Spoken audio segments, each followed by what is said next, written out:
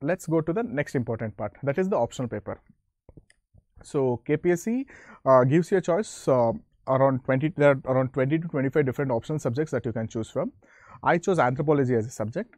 So just like the essay, even this paper is very important in deciding your score and the position and your rank. Okay, so nearly 28.5% of the mains marks comes from to get as much marks from this section. Okay, so you'll be writing 2 papers, each of 250 each, so that sums up to 500. Okay, and this is the area of high scoring area. So make sure that you dig in a bit more deep, choose the area of your expertise. So the next paper is the general studies paper. Okay, this general studies paper spans over 4 papers, general studies 1, 2, 3 and 4. Okay, so here also there are different topics that are there, okay, with respect to both Karnataka and India, that are mentioned in the slide. Okay, so this paper is also in subjective in nature. So know the right syllabus, find the right resources, practice, revise and repeat the process. Okay, okay. So this is pretty much about the mains examination. Okay, a sum total, a good total will make you reach the personality test, that is the last stage, wherein they'll be looking out for your different personality, officer like personality traits. Okay, so when I said preparing for this examination, what I even mean is having the right book list and the book strategy. Okay, in the Sachin's phase, the first stage that I told. So the first stage of preparation should be choosing the right resources, okay, at the right time.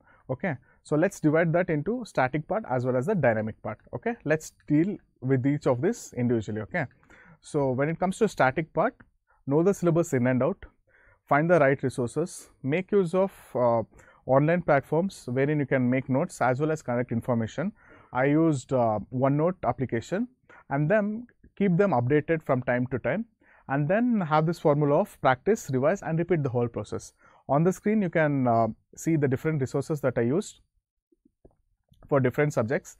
I'll not go in detail and explain this, so make use of this book list, or else you can modify the book list and prepare according to your needs. Okay, so this is pretty much with the static part. Okay, then comes the next part, that is the dynamic part.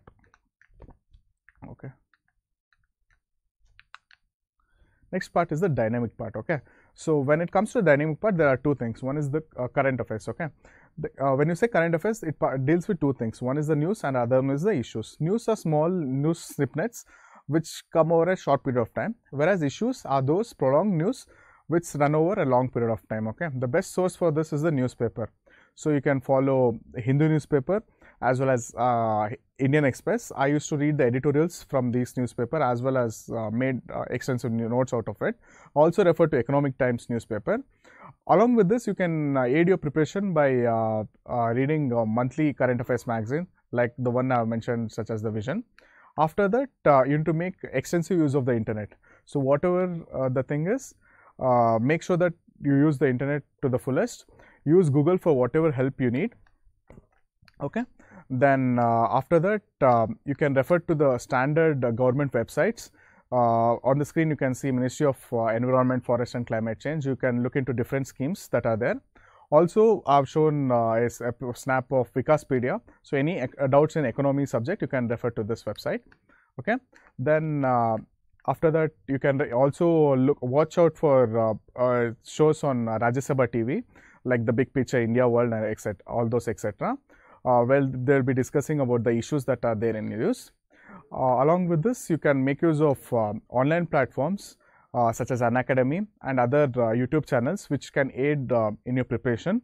So along with this, the most important thing that you need to be careful while making use of the internet is how you use them. Okay, so you need to be right in choosing the right resources, as well as to make sure that you don't waste much of this time. Okay, even while using social media, you can use that to aid your examination. For example, in the next slide, I've shown how you can use Twitter. You can follow eminent personalities, civil servants, as well as the handles, Twitter handles from different ministries, wherein they keep updating the different schemes or the projects, which you can again use back in the examination. Okay, so this is pretty much it with respect to the first phase, that is the Sachin's phase. Okay, so the next phase is the Virat phase. Okay, wherein I deal with the practice part. So practice is very important in this. There's a saying called as the "he who sweats more in the training bleeds less in the war." Okay, so sweat as much more in the training, okay? Train yourself in a better way, so that you will be easily surpassing the different stages.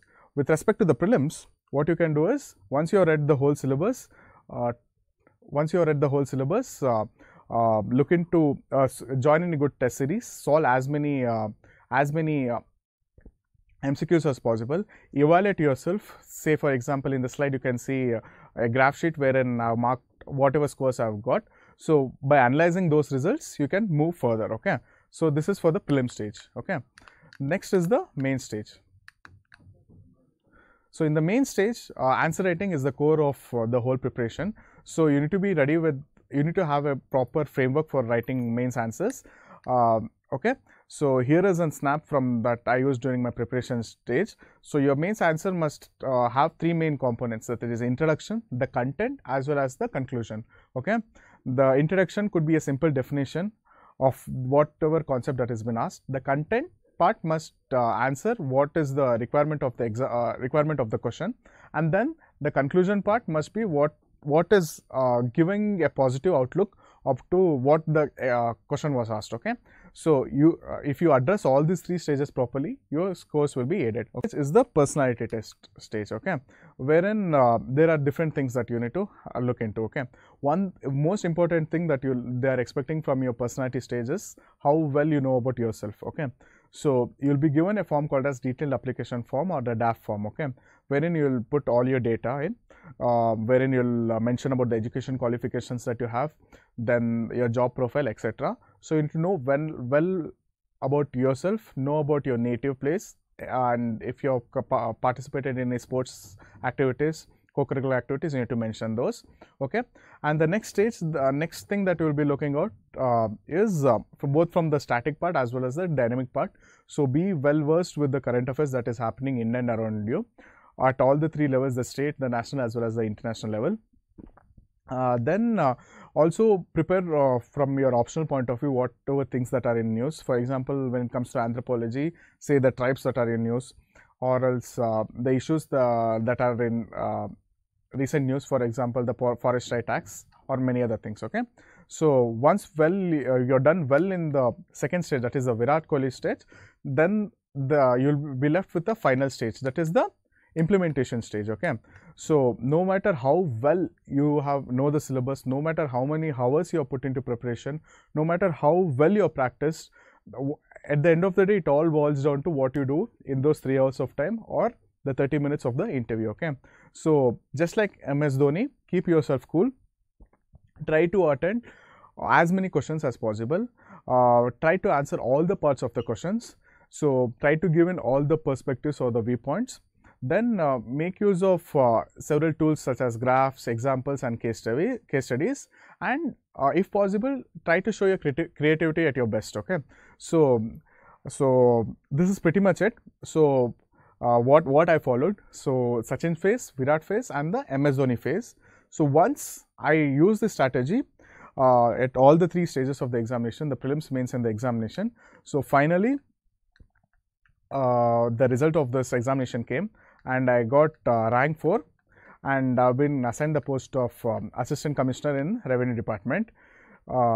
So keep trying and keep trying, and make sure that your goals are very high. Make sure that you give back to the society, so from more than whatever you're taken from the society, and keep trying. Make use of online platforms such as Unacademy, which has been really helpful during my preparation time as well.